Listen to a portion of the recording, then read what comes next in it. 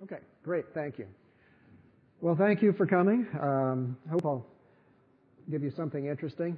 What I want to do is talk briefly about the activities in Computer Security Division and also some of the broader activities at NIST that apply to computer security. And then something that's more in depth, we were asked to talk in detail about one interesting project. So I hope that you'll find this project interesting. And yes, I will try to keep the bureaucracy, et cetera, to a minimum. Okay, so everybody has to have a mission statement. This is our mission statement. But the key point about NIST is that NIST was established to do research in the area of measurement and testing. So it has existed for over 100 years and has been involved in metrology, which is the science of measurement, for all of that time. Probably the best known sort of consumer level thing is the atomic clocks that NIST has been known for many years. The research that's involved in defining standards and measurement accurately is the bulk of what goes on at NIST. We also have, as you well know, anyone who's involved with computer security has probably come across NIST at some point. So we also have a role in computer security. These are just some of the examples of the kind of thing that goes on. We've been involved in computer security for at least 40 years, I would say, going back to the data encryption standard, which was the original publicly available encryption standard that made a big difference in the marketplace. Now, this is an example of the way that crypto standards are done.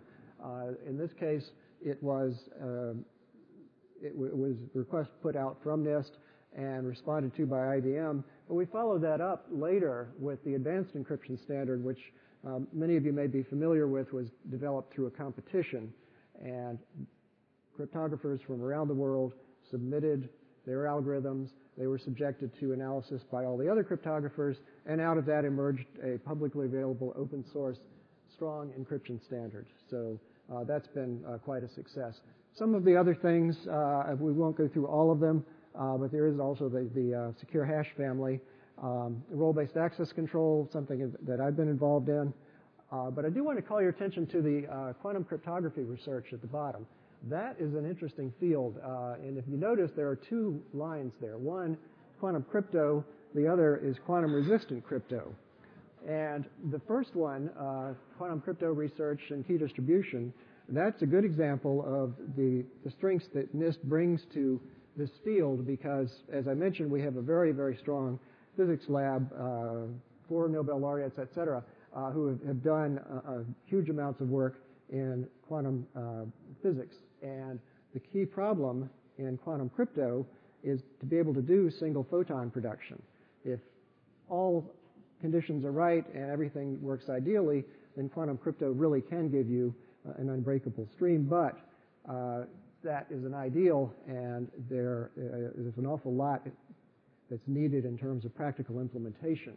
So the NIST physics lab works jointly with some of our people at ITL to develop strong quantum crypto using single photon production and also detection. Now, the next one, quantum resistant crypto. That's really interesting because you've probably read that if there is a quantum computer developed at some point, then a lot of the cryptography that's out there, basically all of the public key crypto, could be subject to attack because there are well-known algorithms for doing factoring on a quantum computer in much faster time and making it practical to defeat some of the asymmetric cryptography. So that's an effort. The quantum resistant crypto is looking at ways to get around that problem. So take the assumption that there is a quantum computer tomorrow. What do we do to prevent the problems that would occur as a result of that? Okay, here's some of the bureaucratic stuff. 5 different groups. A number of them are involved in research, but as you'll see, there's also one involved in outreach, and there's also some standards and measurement. The last group there, maybe call attention to in this case, this deals with some of the cryptography testing. So if you have a cryptography module, then you can bring it in, have it tested according to a particular standard, FIPS 140, -2, I think it is at this point. So that group, that's just an example of the kind of thing that goes on. Focus areas, just about everything at some point. At the bottom is, again, the validation and testing of security properties. That's a really key point. In addition to the cryptography module testing, there's also work on protocol testing, IPv6 test suite, and so on. Also a lot of research that deals with protocols. The border gateway protocol, this is a big problem, or it's a potential big problem because it needs an awful lot of work in terms of security. Luckily, nobody or very few people have done much to exploit the problems and the weaknesses there, but there's an awful lot of work going on to try to strengthen that at this point. And just about everything else that you can imagine is addressed at some point. Now, delivery mechanisms, that just refers to how we get the work out. Tech transfer is a really big, important issue at NIST. We do a lot of our own research, and that work does get out through a variety of means and gets into commercial products. A couple of the things that are going on now, I've mentioned the border gateway protocol work. There's also an effort right now in attribute-based access control, and this is a joint work with some other government agencies looking at ways to improve access control for systems, which, as you might imagine, is a perennial problem and in need of work right now. Everything else there, we do just about anything, lots of journal and conference publications. Standards, that's something that is important, and I wanted to point out. NIST is not a regulatory agency. We don't specify mandatory standards. We develop standards primarily through working with people like IETF, IEEE, but also some NIST specifications, Federal Information Processing Standards. At this point, that's primarily in crypto, but there are some specifications that are taken up and used widely, such as some of the continuous monitoring and vulnerability management protocols that are out there, secure access protocols. So there's a lot of work that goes on, but we get, again, not a regulatory agency. That's something important to keep in mind. Okay, an awful lot of work goes on reaching out to people. There is a new National Cybersecurity Center of Excellence program that has been started, which is somewhat not independent of NIST, but it is located in a separate facility. They make an effort. There's cybersecurity education program that has been established now, and we have people that go out, try to talk to industry, especially small businesses, state and local governments, what they can do to improve their security. Okay, I'm not even going to go through this. I think you have the slides. Just about anything that you can find there, we'd be happy to talk about. There's an awful lot, but we won't go through that right now. Okay, the key point here. This is the kind of thing that happens all the time. We have lots and lots of congressional mandates. So whenever something happens that raises a concern with Congress, it's very common that they will ask NIST to do something about it. There's a big NIST program in voting that has been going on for some time, security for voting machines. There's an awful lot else that goes on, but the key point here is that Congress typically asks NIST to get involved in a lot of these things, and this is what leads to some of the standards that we've mentioned earlier. The Office of Management and Budget Guidelines, that's significant. Some of the things that come out of our specifications are taken up by OMB, and they basically tell the agencies to operate according to these standards. So that is a case where NIST influences what the agencies do, which then can have an impact on the field in general and on the commercial marketplace. And these are some more examples, some fairly interesting ones there. Smart grid, there's an awful lot of activity in that area. There's a new 300-something page security document that is addressing security for smart grid. And that is very, very new. Cybersecurity in education, I mentioned that as well. And then cloud computing, that's a big, big area. We have some people involved in that as well. Okay, now, I mentioned up front we were going to talk about in depth the project that is helpful in saving money, and in this case it's testing for security or for general software testing. That's important. Just a reminder as to what we are, why we're doing this. We're a government agency, non-regulatory, and our mission is to support industry with better measurement and testing. Now, this project, we've had it going for several years now, and it has been very successful. We'll put up some empirical data to show that in just a minute. We have a tutorial on how to do this particular type of testing that I'm going to talk about. 26,000 and some people have downloaded it, so we know someone out there is using it. But we also have several hundred organizations that are using it. These are, at the bottom, are not the organizations that are just using it. These are people we have done joint work and joint publications with. So tremendous amount of interest, especially in the aerospace field, as you can see on the right. So, as I mentioned, better testing is needed. We know how to do ultra-strong testing for at least functionality with not necessarily security, but we know how to do ultra-reliable software. The problem is it's much too expensive. So one of the things that we need to do is reduce the cost of testing for software functionality in general, but it's also important that there's an awful lot of exploitable vulnerabilities, probably half, that result from just mistakes in code. This is at the bottom a graph of vulnerabilities and the number of vulnerabilities reported in the National Vulnerability Database, which NIST maintains. This covers vulnerabilities publicly reported, nearly all of them. There are a few very small products that don't make it in there just because they're not used very widely, but just about all vulnerabilities that are publicly reported are in this database. So at the bottom we have a list of the kinds of problems that are reported: buffer errors, memory management problems, memory leaks, and so on. You put all that together, and the vulnerabilities that can be not just vulnerabilities, but can be problems for software in general, account for about half. So that's why we can get some security bang for the buck by doing general software testing. If we remove these basic errors up front, that reduces the vulnerabilities that find their way out into the field. And we also have some specialized approaches to testing for security problems, including buffer overflows and network problems. So I wanted to put this up right up front. So this is why the rest of this talk is worth listening to.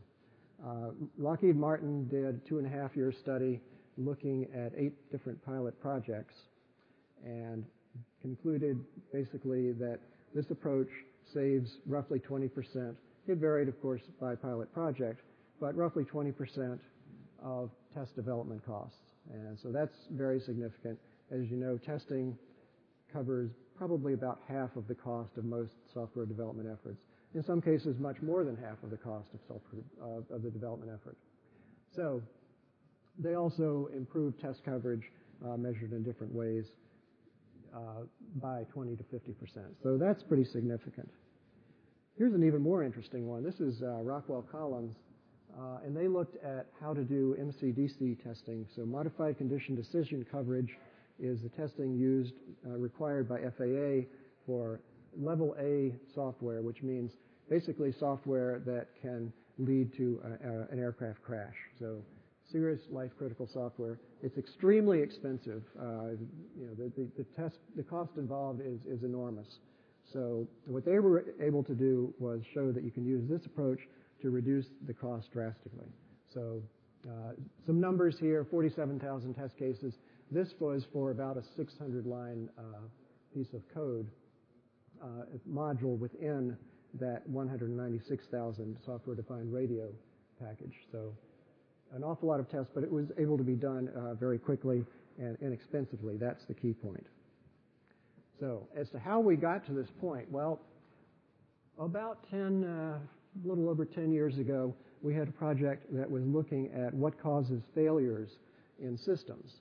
So what we wanted to look at was, number of possible causes, logic errors, there can be calculation errors, and so on. We reviewed 15 years of FDA medical device data, medical device recall data, and looked at what causes the problems. And one of the things that stuck out was what we call interaction faults. Now, what we have right here in the center says interaction fault. For example, we have a failure that occurs if the pressure is less than 10 for some device, say an infusion pump, and the volume is greater than 100. So two separate factors are involved in that failure. And at the bottom is an example. So we had a failure when the altitude was set on 0 meters and the total flow was less than 2.2 liters per minute. So there's an example of two separate factors that are involved. Now, here's some examples from the National Vulnerability Database. So in blue at the top, we have a single, what we'll call a one-way interaction, but a single factor involved in a failure. In this case, your typical problem, somebody didn't allocate enough memory to read the data into. But the second line is a two-way interaction. That's more complicated. So we had a failure that occurred when there was a single character search string and a single character replacement string. If you had a test that had one of those conditions true, but not both, then that test would pass. You would not detect that problem. So this was an error that was out there and sort of lurking because maybe the testing never exercised that particular case. And then at the bottom, we've got an even more complex problem. We've got three factors involved. So this particular problem would not manifest itself. And again, these are buffer overflow errors. So these are complex interactions that can basically bring down your system. So serious stuff. Three-way interaction at the bottom. So these three factors had to be true in order for that vulnerability to occur. So here's an example of what this might look like in code. Two factors. The one I mentioned before, altitude adjustment is 0, volume is less than 2.2. So if the altitude is 0, we do something, and then we come along, and we have the next condition evaluated true and fall into some faulty code. So if we have a test that includes, for example, altitude of 0 and a volume of 1, or any number that's less than 2.2, then we would trigger this problem here. However, if we had a test that had only one of those conditions true, then we would not necessarily detect that problem. So this is how the interaction faults are distributed in the FDA data that we looked at. So in this case, the y-axis is the percentage of faults detected. So roughly 2/3 were triggered by a single factor, and better than 95% by two factors, and we didn't see anything that involved more than 4 factors. So this is kind of interesting because these are medical devices. Most of these, maybe not all of them, but most of them could be life critical. So that's the distribution of errors for that application domain. Somewhat old data. This was data that goes back to the 80s in some cases. But we looked at some more domains. So this is the fault distribution for a server open source module. Now these faults are a lot harder to trigger than the ones in the medical devices, which is sort of disturbing because the server is presumably not life critical. But in this case, a little over 40% were triggered by a single factor and about 70% by 2 factors. And going up, we had some cases where there were 6 factors involved. So that's a very complex error where you've got to have 6 things true in order to trigger a failure. But as you can see, the curve goes very rapidly, so this is cumulative faults tailing off at an interaction level of 6. Looked at a browser, same sort of pattern that we see there. In this case, fewer faults were manifested at one-way interaction, less than 30%, but a little higher level at the level of two-way interactions. But again, the shape of the curve is quite similar. Here's database software. In this case, this was development software, so the light blue line is different than the browser and server because those, and also different than the FDA data, Those others represented fielded products. The light blue line represents development testing. So these tests may be the result of very first time testing this software. So that's why those faults are probably were easier to detect than the others. Here's another one. In this case, we looked at seeded errors. So before we looked at errors that are reported in the field, but we wanted to consider the case of where errors are seeded. So this is a very common package developed by Siemens Research, and it's used an awful lot in testing evaluations. So the idea is you've got a set of software, contains known errors, you use your testing method on it, and try to determine if you're able to detect all of those faults. And in this case, we didn't see anything that required a test of more than 5-way interactions. So that's consistent with what we saw in the real-world products. In this case, though, if you look at the location of the line, this suggests that the researchers worked a little too hard in making their seeded faults. So these seeded faults were actually harder to detect because the line is further to the right than the ones that were in the real-world products. And last but not least, network security software. Someone else, not our group, did this. But the curve is similar again, and we have 5-way interactions at the top. So we didn't see any interactions that involved more than 5 factors for this particular set of software. But the curve is very similar, although less than 20% were triggered by a single failure. Now, the likely explanation is that an awful lot of this results in how many users there are. So the browser, the server, the network software have literally millions of users, whereas the others didn't. So summing it all up, the number of factors involved in the failures is very small, and that means we can test 5-way interactions or 6-way interactions with very few tests. And the way we do that is with some new algorithms.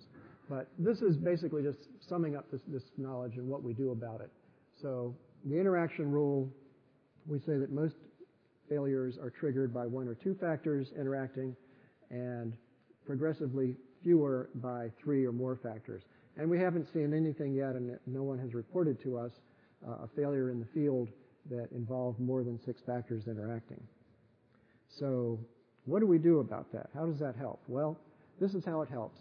If we know that, let's say we've got experience with a particular type of product, and we've never seen a failure in this type of product that involved more than 4 factors. So that means if we do all 4-way combinations, then we don't have to do fully exhaustive testing of all possible combinations. We do all 4-way combinations, or maybe more all 5-way combinations, and we have a very strong probability of detecting the faults.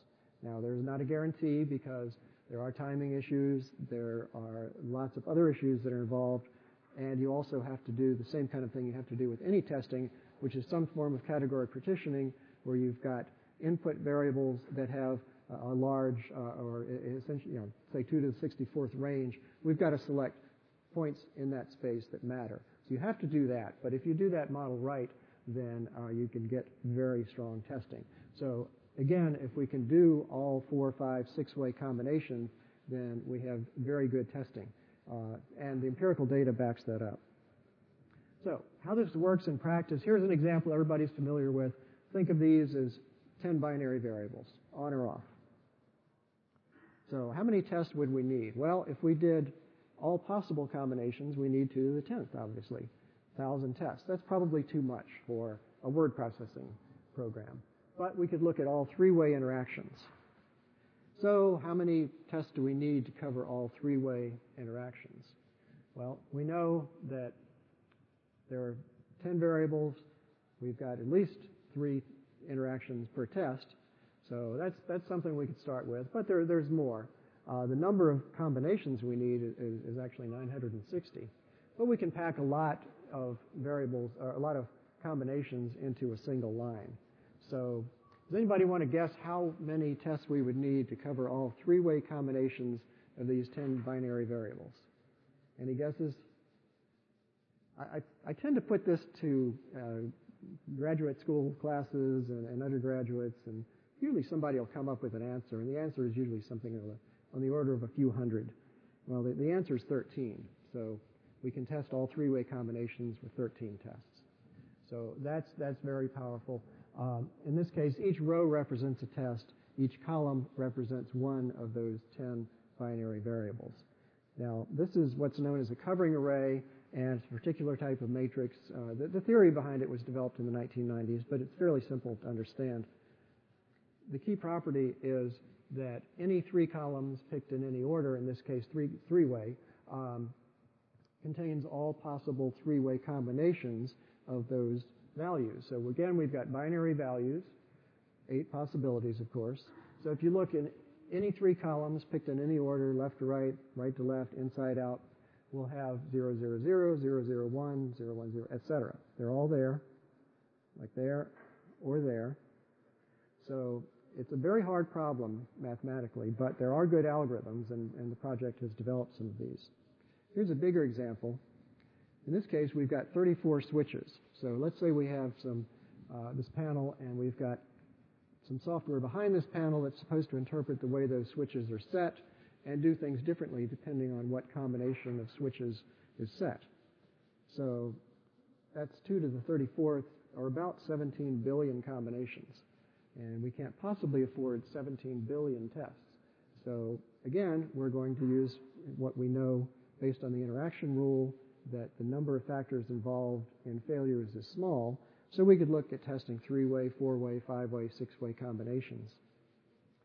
For this set, we only need 33 tests to test all 3-way combinations, 85 for 4-way. I didn't put the 5- and 6-way combinations up there, but they're on the order of a few hundred, 500, 600 or so. So the key point is, again, we can use a very small number of tests to get very strong testing. So what we might do, let's say we wanted to test 4-way combinations, so we can use 85 tests. Going back to our graph of the way failures occur and the way they're distributed, we see something on the order of that 90% plus fault detection. We can't guarantee that. That's based on empirical data. There is no theory that can show. It's easy to come up with a counterexample that would disprove this, but for the real world, empirical data says that we're going to get better than 90% fault detection. So again, it's not theory, but it is empirical data based on thousands of failure reports. Here's an example looking at simulation. That we think that's a really interesting area. We have a network simulator. The idea here is you have a network and you can configure it. It's a grid computer network, configured in different ways. In some cases, you can lead to deadlock because of the way you've configured your network. The number of nodes, the number of buffers, buffer size, and so on. So we looked at different ways of approaching that. One is simulation, where you look at your typical Monte Carlo simulation, but then we looked at improving that using the combinatorial approach with covering arrays. And what we found was that we would get much better detection of deadlocks. So in this case, 14 deadlocks out of an enormous number of possible combinations. But the combinatorial covering array approach is at the top. The bottom is basically your typical random testing, random simulation that's done. And so in the random simulation, you were able to find a lot of problems, but nowhere near as many with the same number of tests. So again, we can use fewer tests to detect problems that could occur in this network. Now, if you're concerned about setting your network up accidentally, such that it leads to a deadlock, you probably don't have too much to worry about. As you can see, something on the order of 4 times 10 to the minus 7th probability of finding one, or of having one of those configurations occur by itself. But if you're concerned about forcing somebody's network into a deadlock, or someone else forcing your network into a deadlock, you've got much more to worry about, because in that case, somebody's out there looking for it. So you need to find those deadlock configurations before somebody else does. Here's an example that we did for the Air Force.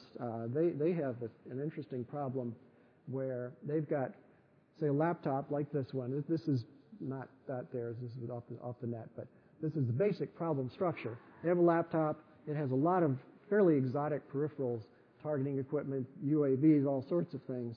And what they found is that in some cases in testing the software in the past, plugging the peripherals in the wrong order or the way that the developers didn't expect leads to a problem. So they said, can we use the same approach to reduce the number of tests needed to detect problems in plugging these peripherals in? So it's basically an order of events problem.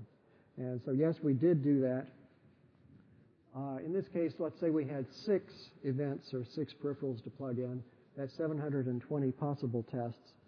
But with only 10 tests, we can cover all 3-way sequences such that there's some interleaving among those events. So if the key problem is whether event A occurs before B occurs before C, we can detect that with a very small number of tests.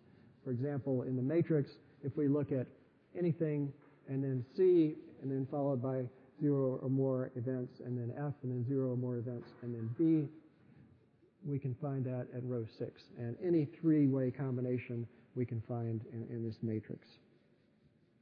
Some tools that are available. The main tool is the covering array generator, and we'll go into some more detail on that in a minute. That's the tool that generates the matrix that I put up earlier, for example, with that word processing example.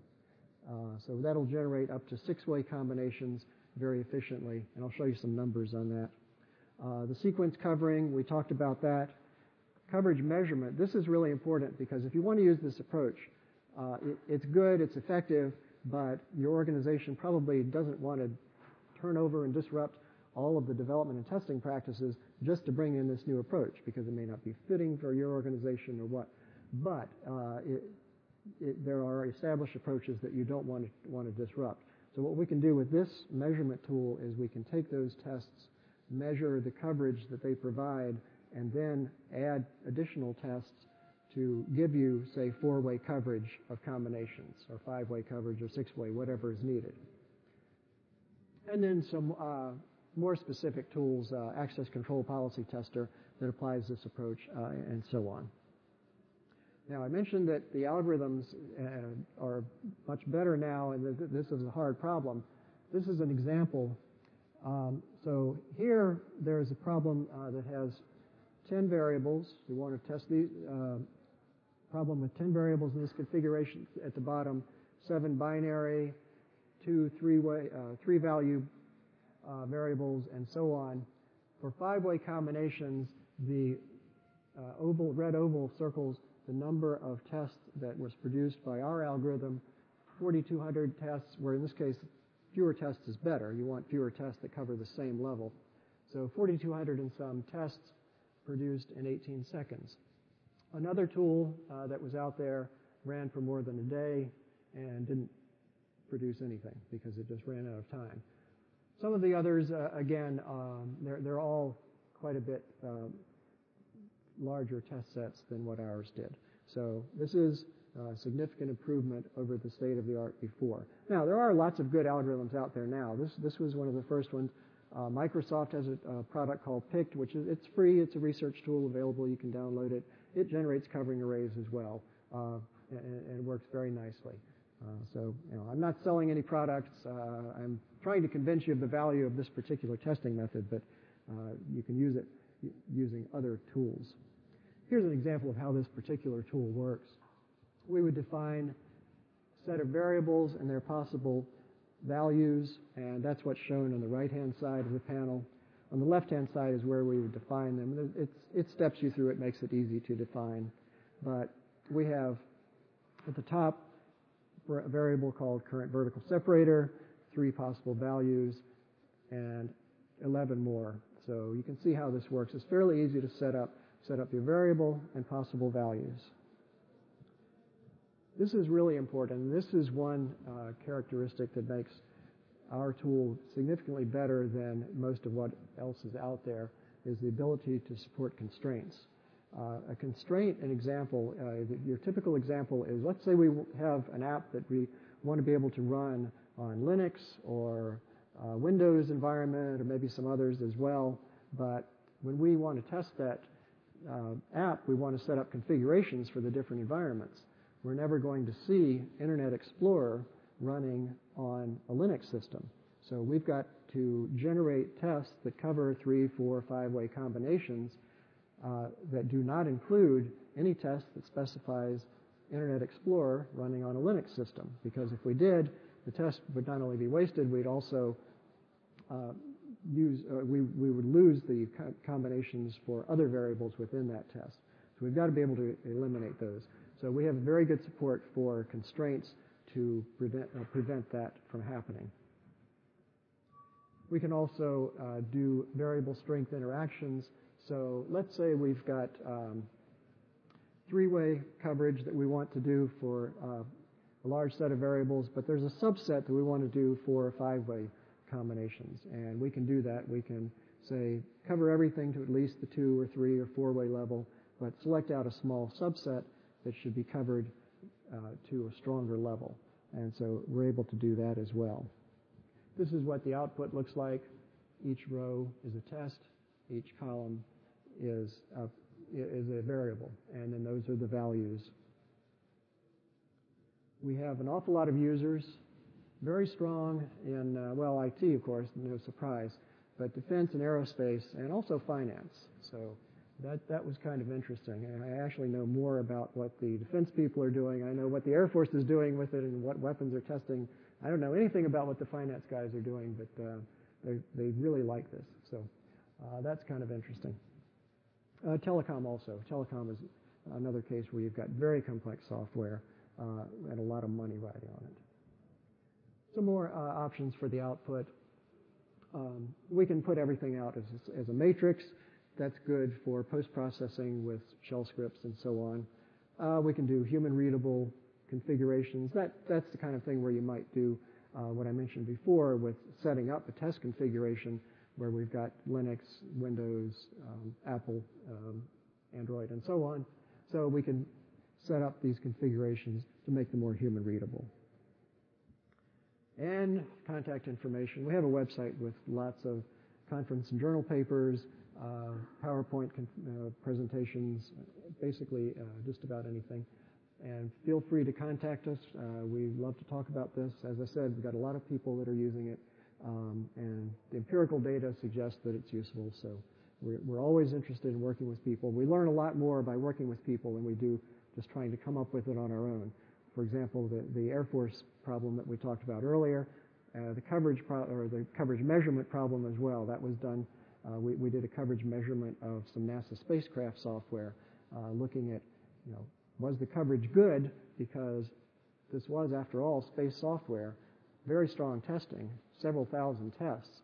So they said, well, maybe it covers all 2 or 3-way combinations. And so we measured that, and we actually developed a measurement tool in that case to do that measurement, and then turned it into a part of the package. So again, just an example of the kind of thing that we find useful in working with people, and we'd love to work with anyone. So any questions? Yes?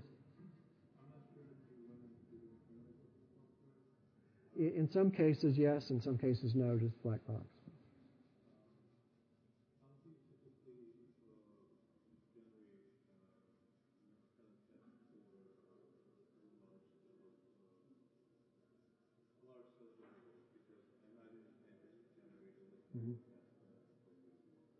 Okay, for a large set of variables. Yeah, the question is, can we generate tests for a large set of variables? The answer is yes. The interesting thing here is that the number of tests that's produced is proportional to 2 factors. It's proportional to the number of values raised to the power t, the t-way interaction, so 2, 3, 4-way combinations, and the logarithm of the number of variables. So that's a nice property, because if we have 50 variables and we want to be able to test 100 variables, it doesn't add that many more tests.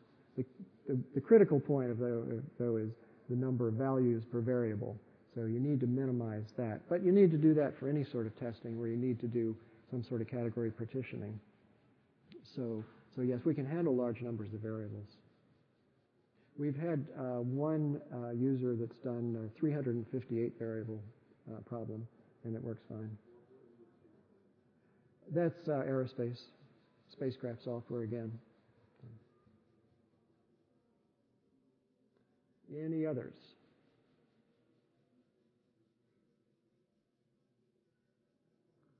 Okay. Oh, great. Thank you.